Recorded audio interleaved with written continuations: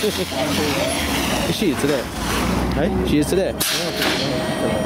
On we move very quickly indeed. Old School hit the first turn, and it's Colin Jameson who got the snap, but it was only a matter of time for Mr. JT Smooth, John Talentine, to just wait for his moment and take control. So JT Smooth is the man you can see on the cruiser. Out in front, feet go down, old school style. Dash Jones back there in 3. Colin holding on in 2 as they go to the 3rd, and very definitely the final turn. To the line, JT does it again, all the way to the finish. Jameson is there in 2, holding his Dash Jones. Can he keep it together to the wire? I don't know. Dave Hall wasn't far away as well. What a great race from the Old School guys.